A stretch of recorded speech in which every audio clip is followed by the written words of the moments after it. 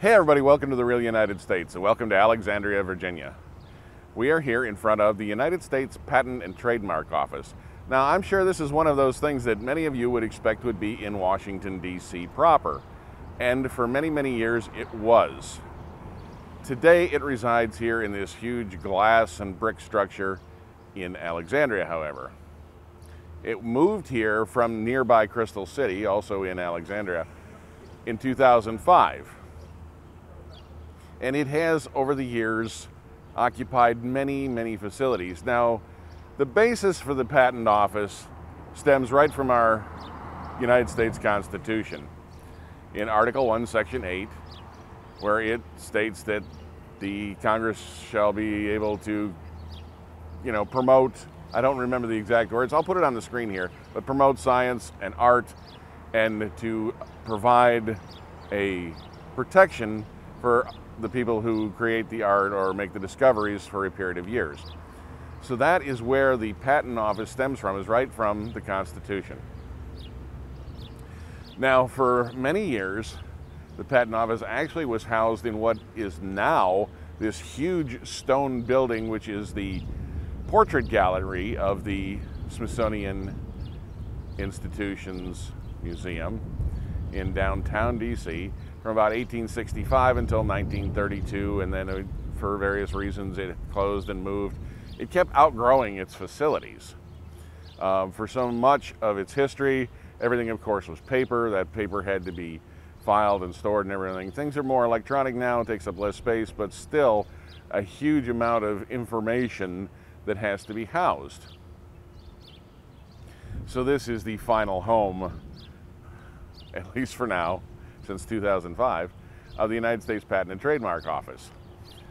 So this is the organization, and it's funny because I don't really know that it's part of the Department of Commerce, but it does report to the Department of Commerce and to the President and the administration on matters of, well, intellectual property and intellectual property protection and promotion that's going to add to the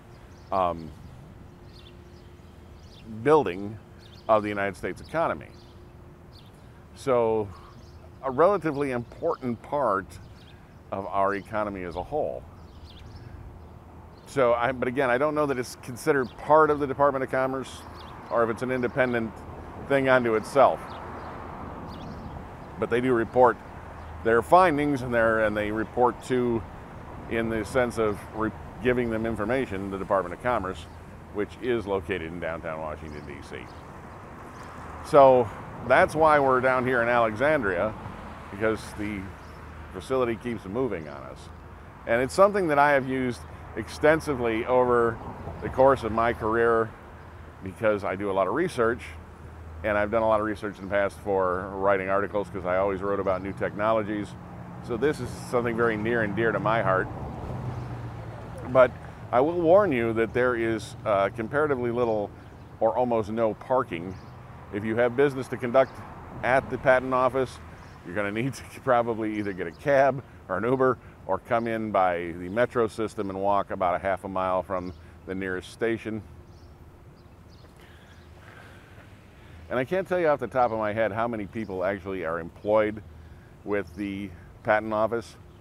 If I can find it, when I get back to put this together, I'll put that here on the screen. But I know it's a relatively large organization. So that large glass and brick building, and they have a beautiful courtyard on the other side, which is immaterial to the idea of the office. It's just nice set dressing. That is essentially the offices of the United States Patent and Trademark Office here in Alexandria, Virginia. They do have other facilities, by the way. I believe there's one also somewhere in California, and I think one in Detroit. But this is, of course, the headquarters. So, anyway, I hope you've enjoyed this short visit to the United States Patent and Trademark Office here in Alexandria, Virginia. If you got questions or comments, please leave them in the comment section below, and I will do my very best to answer them.